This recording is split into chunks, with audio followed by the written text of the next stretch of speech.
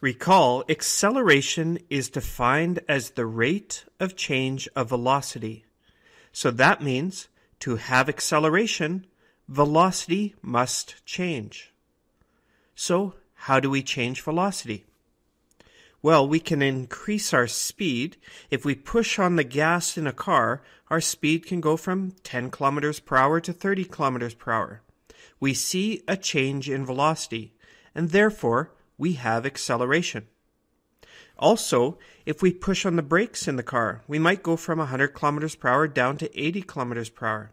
This time we see a negative change in velocity, but it's still a change, and thus we'd say we have negative acceleration. So there are two ways to change velocity. Are there any other ways to change velocity of an object? Well, to answer this, let's go back to our understanding of velocity. One thing we remember about velocity is that it's a vector quantity. That is, it has both magnitude and direction. So to change an object's velocity, we have to change, well, either its magnitude or its direction. In our previous examples, we've been changing the magnitude of the velocity. That is the object's speed. By pushing the gas, the speed increased. By pushing the brake, the speed decreased. All of our acceleration problems to this point have focused on changes in speed, or the velocity's magnitude. Let's consider what happens if we change the velocity by changing its direction. It's still a change in velocity, so it must still be acceleration. For example, if you're driving around a curve in a road, even if you keep your speed at exactly 50 kilometers per hour, that is, the magnitude of the velocity stays the same, you are definitely accelerating.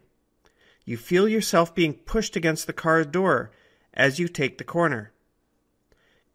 We call this type of acceleration centripetal acceleration. An object moving in a circular path at a constant speed will experience centripetal acceleration. To review this, it's worth noting that there are a bunch of ideas here that are totally interconnected. Velocity has magnitude and direction. Acceleration requires a change in velocity. Acceleration can result from the change in speed, speeding up or slowing down, or acceleration can result from a change in direction, the other part of velocity.